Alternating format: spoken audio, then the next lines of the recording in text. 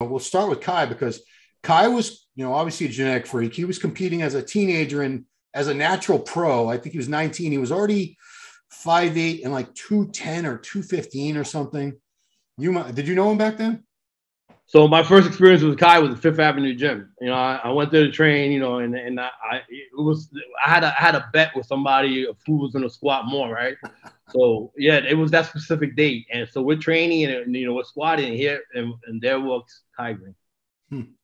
And I looked at him, I was like, what the fuck? Who is this kid, man? And he must have been 15, 16 years old. He was a couple of years younger than I was, and I was still young. I was still a teenager. I was probably like 17, 18 at the time.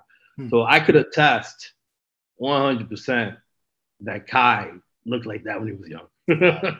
So my point is, he ended up going, he went to NPC. He turned pro by winning the Team Universe at around the same weight. He was like 215. Nobody believed he was natural. Full shit. He did his first New York Pro naturally because he didn't look much different then.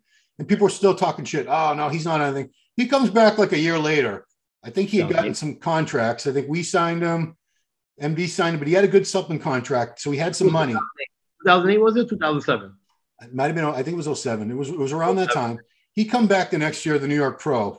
Didn't look like the same person. It was like, was it like 30, 40 pounds of muscle in 1 year?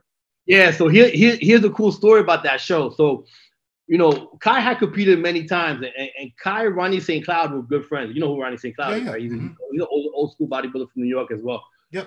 So him and Ronnie were good friends, and they would do a lot of dancing and posing and stuff like that on stage. Kai eventually stopped because he realized that I can't do this if I want to be one of the best in the world, right? Somebody must have gotten into his head, which was the right thing to do. But I was at that New York Pro, so I hadn't seen Kai probably since whatever show he competed last before that. I'm not sure if it was the New York Pro, the Ironman, whatever was at that time still going on. Yeah. So Kai comes on stage. And as we know, guys, it might be an open show, but we pretty much know who's going to be in the first call out, second call out. It's status. Let's be honest. And not favoritism, but it's status because we know the physiques that are coming out, how good they are, and everything else. That's why me and you and everybody else online or in this world can make predictions. Right.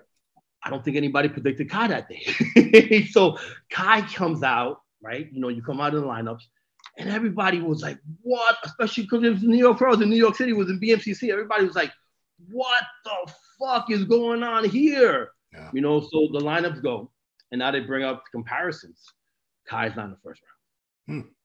Kai's not in the second round. I think Kai was either in the second. I think no. I'm pretty sure Kai was in the third round. Third call out. Wow. Yeah, third round call out. Right. So now he destroys that lineup. So now they bring him back out with the second call out. But how are we going to get Kai from like 15th into the top 5?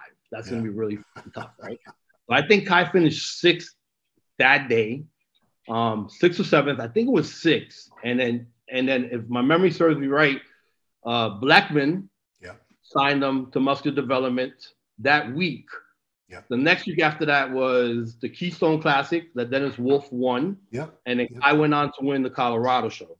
Right. If my timeline is correct. But when Kai came out in 2007, Ron, it was over. It was like, what the hell happened? Because he trained naturally all those years. Right. And he optimized, he maximized his natural potential.